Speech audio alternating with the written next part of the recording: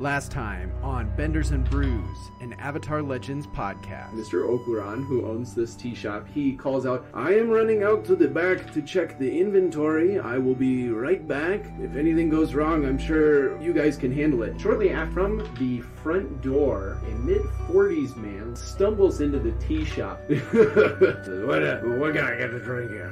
What kind of booze you got? The obviously intoxicated man, he just loudly starts saying, "I went to buy cigs." I know how to handle this. So you want some alcohol, huh? I know the best place. It's not here. Go across the street. We're gonna take a right. Go down some stairs. I'll walk you to the door. We can sing a song. How's that sound? I've been to a lot of the bars in the city, and I don't remember that one. And then he climbs up onto his table, and he just starts shouting, "This lady right here, she's a liar!" And the table wobbles a little bit, and he falls off the table and just crashes onto the ground. And he looks at Bill, and he takes a swing at you. I grab a cup and I fill it with hot, dirty dishwater. "Hey, mister, your drink's ready." And he picks up the cup and he downs it. "Oh, hey, mister, that was a dirty drink, but it was dirty dishwater." This giant, muscular, double-bearded 17-year-old comes stepping out from the back. "Sir, do you really want to get into an altercation now? Look at all these nice people. You're messing up their evenings. Why don't you just head outside?" So as he swings his fist, you expertly dodge out of the way and push him ever so slightly towards the door as he lands outside and kind of just rolls onto the ground. And then all of a sudden, all the people in the restaurant start to cheer and clap. Mr. Okuran enters through the back of the shop. "What in the world is going on?" We kicked out a drunken. This young man. So he steps into the shop. "I need to have a word with you outside, old man." The guy says, "You've owed us the money for the whole month, and you haven't paid up yet. You have until tomorrow." "Please, that's not going to be enough time to get the money together." "Okay, fine. I'll give you to this weekend. But if you don't pay me by then, I'm trashing the tea shop and taking whatever I want." Wild Coyote Boars, let's roll out. They're a group that offers protection services. I've always been able to make the payments, but this month a customer called in a fairly large and expensive order. It was going to be a catering job for a very wealthy individual here in town. They bailed on the order and canceled it. And now I'm stuck with all these incredibly expensive ingredients. I don't know what else to do. And I want to talk to the rich people. He finds a very large, nice house, and on the decorative mailbox it says, "Shifu Family." And I knock on the door. A man dressed in a long robe says, "Welcome to the Shifu residence. My name is Sebastian. You mentioned something about some sort of tea deal that the master and the mistress have ordered for the party tonight." Yeah, there's a miscommunication. "Maybe I could retrieve the order form. And if you want to write notes on it, and I could have it sent off to the master wherever he's at." Like I said, I could. Why he's out of the room. I'm Yes. pickpocketing their couch cushion.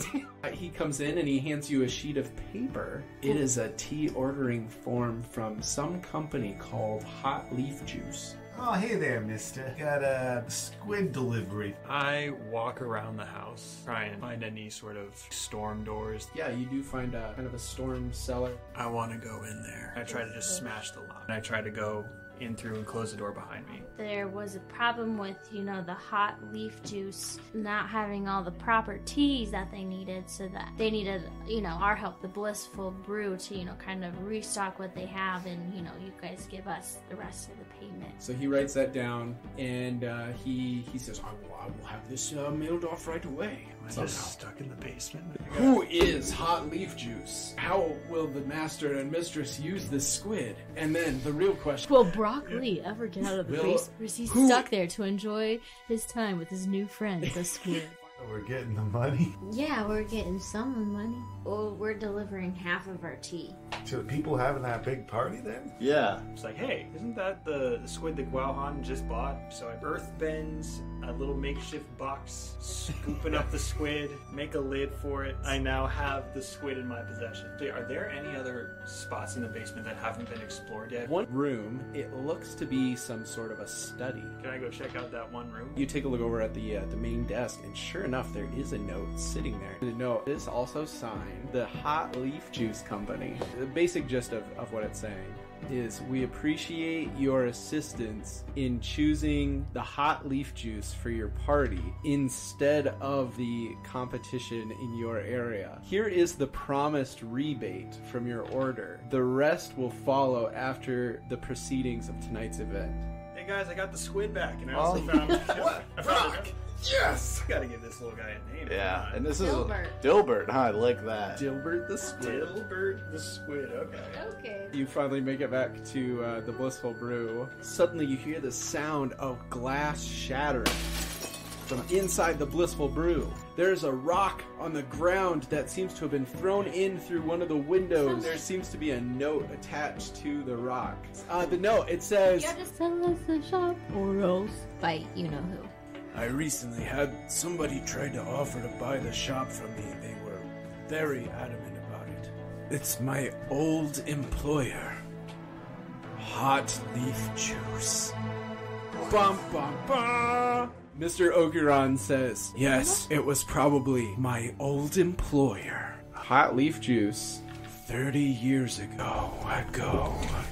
But essentially, I co-owned Hot Leaf Juice when it first started with, at the time, my business partner, Madam Yang. She stabbed me in the back. Literally. Since then, I've exited the company because I didn't agree with a lot of their policies and sort of the direction things were going, and decided to go off and start my own tea shop. She was not happy about that, and she's always been after me for it. Well, admittedly, Gaoling is one of the few larger cities in the entire Earth Kingdom that doesn't currently have a hot leaf juice. I'm the one thing standing in her way from really taking over the entire land. Well, Mr. Okuran, I have some great news for you. You're going in halfsies for the party. I found this note in their study, and it says here that Hot Leaf Juice was in with the Shifu family, and they paid the Shifu family to not use our business and to switch over. The hot leaf juice is going to be here in town. I'm going to get the ingredients prepped and readied. We will show our professional capabilities, and our tea quality will be superior. Meaning, we need to ditch half their supply. Hot Leaf Juice doesn't know what we look like. A couple of us could just act like we're working for the Shifu family, and we're going to help them unload their stuff for them. And by unload, I mean we take it the wrong way and then just ditch it somewhere. We just pose as Hot Leaf Juice the entire time. So Mika and I will be Hot Leaf Juice. We'll sabotage. Yes. We could have Dilbert ink in their tea. You watch them pull in onto their cart. As soon as it pulls over, you see a few people get out, and then this woman steps out, very tall, very intimidating, as she looks over at you guys in your booth, and she just gets this like little curl of a smile on the corner of her lips, and she starts walking towards you. Mika, you've got a big old vase of muddy duck and fish poop water. I want to find a way to put my water into those pots. I'll walk up to the Hot Leaf Juice cart, just act like I own it, walk up, grab a box. So sure enough, nobody really questions anything that you're doing. You just grab a box. I want to take the 2 tea boxes. I'll earthbend a cart for them. I'm going to wheel it around the building and just catapult them over the hedge maze. So with my crates now in the maze, I just nonchalantly walk inside and I take a post up at the Hot Leaf Juice stand. You see this woman walking towards your friends who are setting up the booth for the Blissful Brew. Well, the Blissful Brew. I wasn't expecting to see your company here. My name is Madame Yang, owner and CEO of Hot Leaf Juice. I'm sure your boss, Mr. Okuran, probably mentioned me.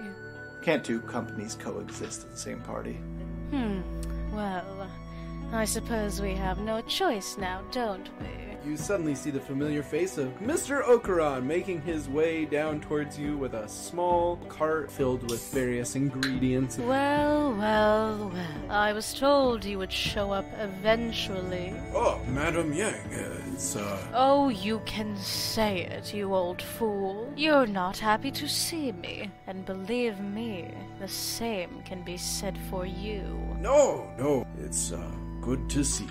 We used to study together under a tea master. She was from a wealthy family. I was very passionate from a young age even about tea.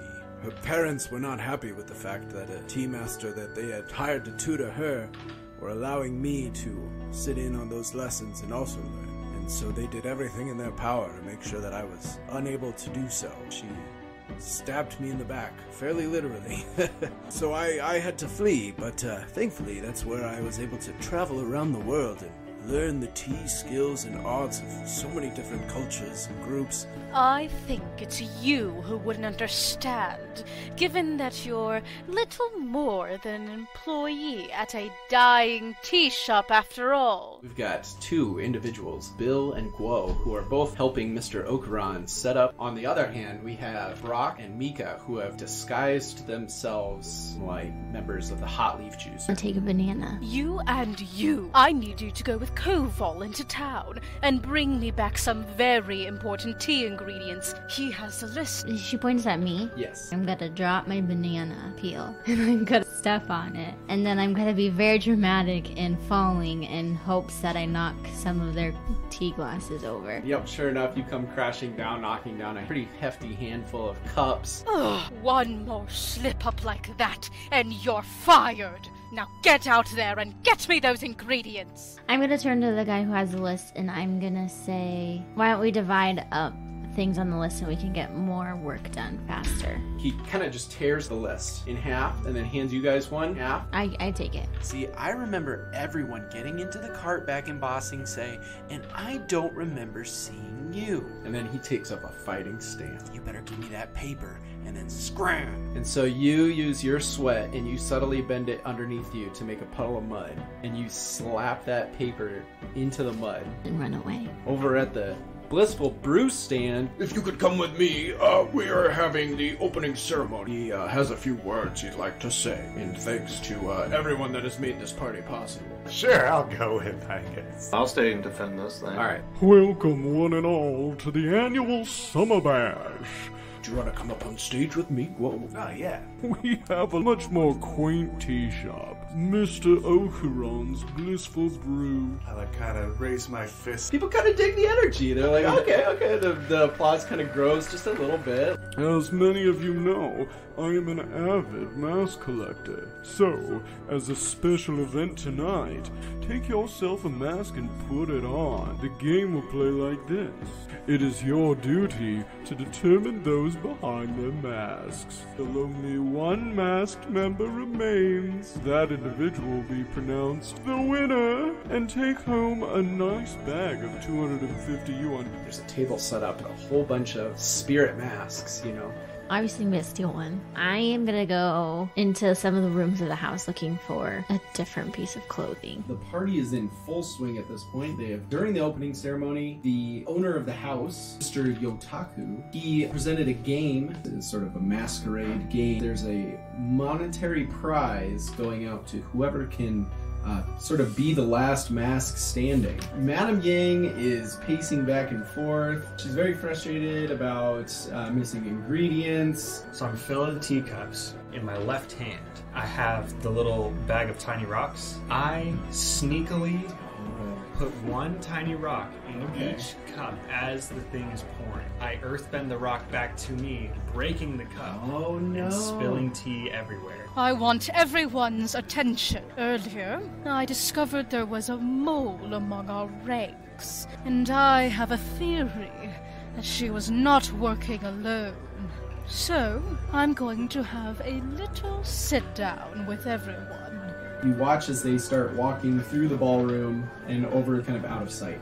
Feel free to pick any of the masks that are in the room. I'm gonna grab just a regular black and white kabuki mask. You guys are over at the Blissful Brew. With all the failure that Hot Leaf Juice has been experiencing, you guys have experienced a lot of that success from that. That guy from earlier, that guy that you saw that looked a little sketchy, he's still kind of scouting around the area. And I just give him like a death glare. I want to go confront this firebender.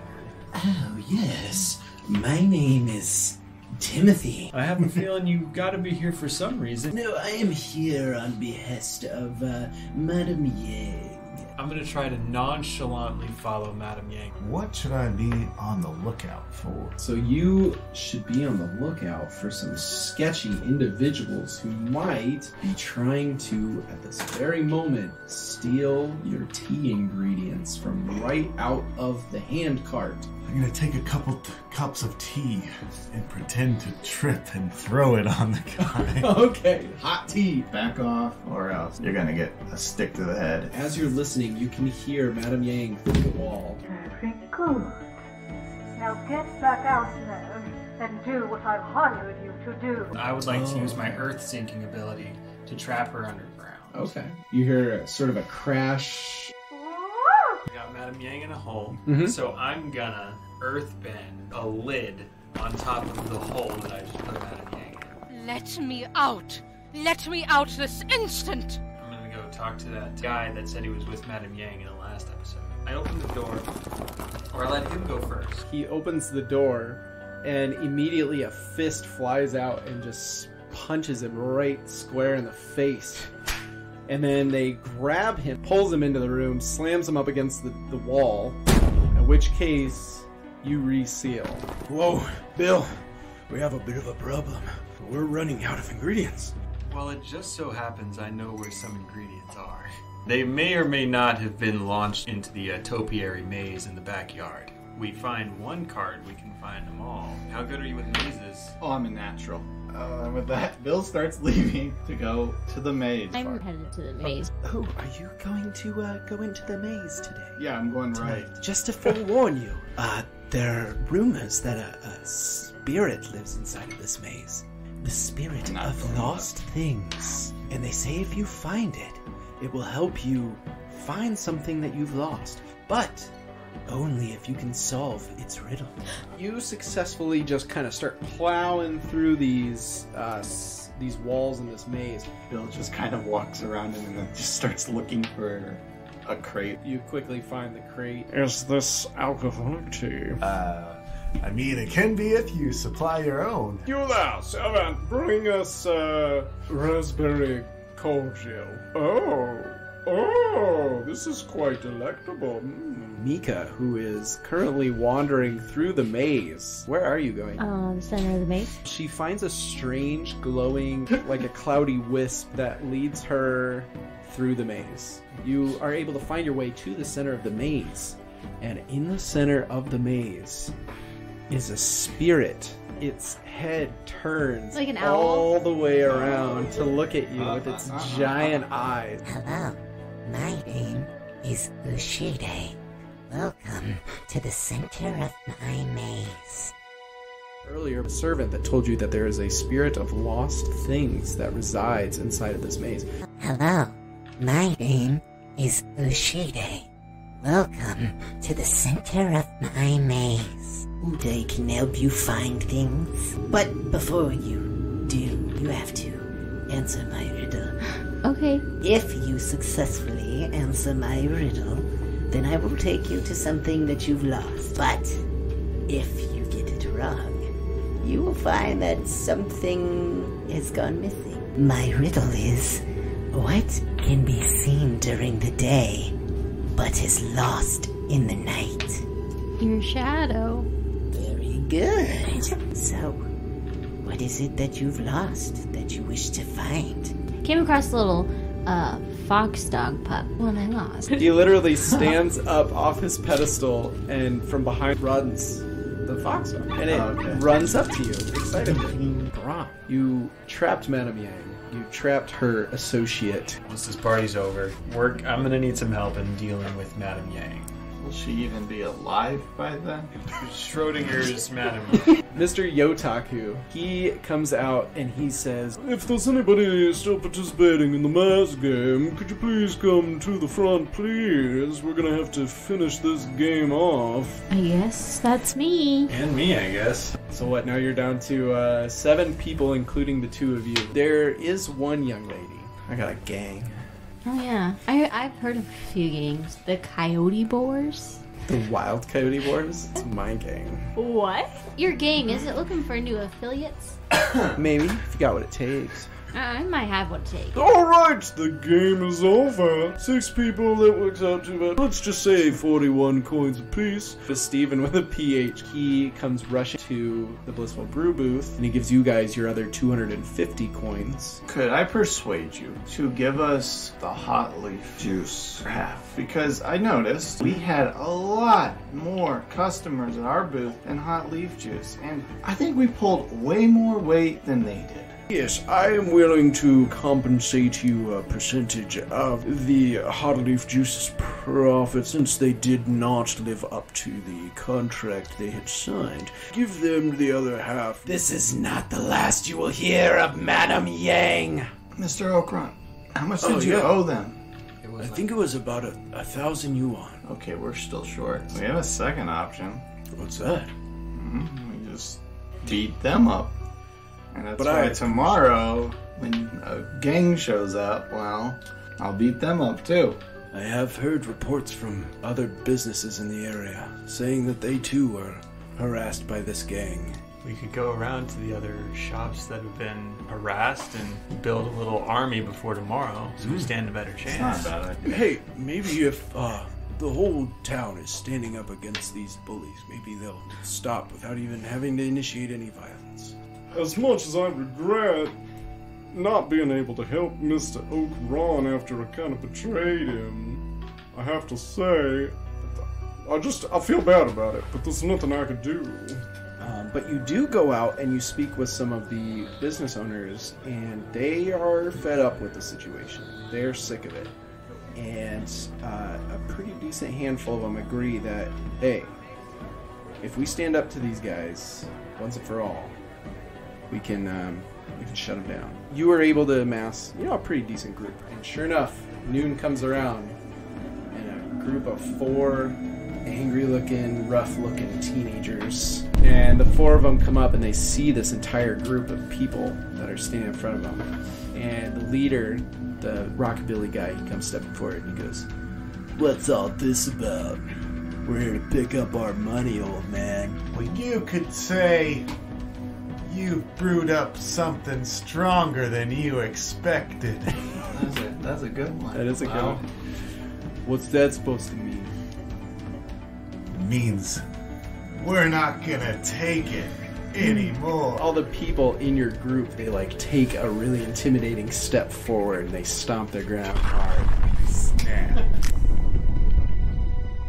Mr. Okran leans over to Bill and he says, So did we decide if we're going to pay them? Mr. Okran, if we were going to pay them, we wouldn't have gotten this small army. Well, no, I figured they were into it, hey, this is your last payment, get out of here. Or are we just saying they don't deserve payment. They're bullies. Oh, right. Okay, I'll run this back inside. Okay. Are you going to initiate combat? Not until he does. Bill Dorr, you're about to engage in combat with the leader guy of the Wild Coyote Boars. He's obviously an earthbender. I'll go up to the big guy and just say, hey, bro, how many teeth you got?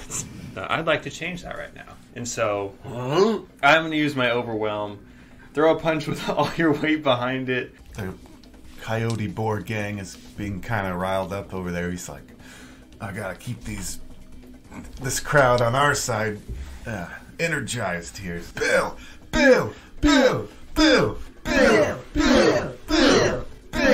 Bill basically just says, I'll donk you real good. He just pulls the staff, bow staff, above his head in a down position. Okay. And he just starts Brock wanted to do the earth sinking on the big guy. And he all of a sudden just drops 3 feet. Just straight into the ground a little bit. And then, Bill, you are going to do an additional approach. Yeah, strike. You use this opportunity to lurch forward, strike out, sort of like in a stabbing motion to really like reach past his defenses of his wooden katana and slam him right in the chest with a nice just sort of jab attack. This knocks him backwards and he falls to the ground and lands on his back. Imagine this image of like Bill standing over this guy who knocked down, and he's standing there with his bow staff. Yeah. And then the rest of the wild coyotivores like look over at Bill as he's standing there, and then he points his bow staff at them, and right when he points, like all these apples sea come of apples come flying over his head. But we'll drop the gang.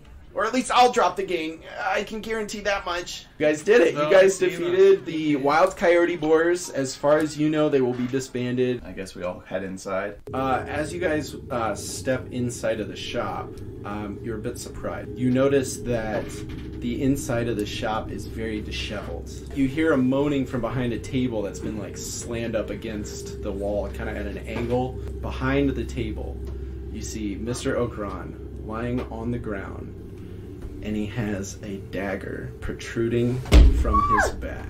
Take care of the shop. And lets out a last deep breath as he dies. What? No! And with that, we will leave that at a massive cliffhanger to lead us into season 2. Thank you so much for listening to our show. Of course, don't forget to follow or subscribe to our podcast through whatever podcast site that you're using, such as iTunes, Spotify, YouTube, and others. Additionally, you can follow us on Twitter, Facebook, and Instagram. Just look for the social media icons. Following us on social media gives you access to all news, announcements, and of course new episodes as they are released. You can check out our website, bendersandbrews.com, which will feature all of our episodes as well as news, announcements, and even cool character and player profiles. It's a great hub of information for the Benders and Brews podcast. And finally, we would be truly humbled if you would be willing to take the time to leave us a review if your podcast site allows you to do so, such as on iTunes. Or, in the case of YouTube, you can hit the like and subscribe button and drop us a comment. Tell us about what you thought about our podcast episodes. It sure would mean a lot to us. Avatar Legends is a tabletop role-playing game created by Magpie Games. Nickelodeon, Avatar, and all related titles, logos, and characters are trademarks of Viacom International Inc., all rights reserved. I also want to thank the following artists who you can find on Fiverr for their amazing creative work on this podcast. Character art was done by alessiopapadraw. Background art by Kennicchi. Music by Joe Timms 215. Thanks again for listening, and we'll see you on the next episode.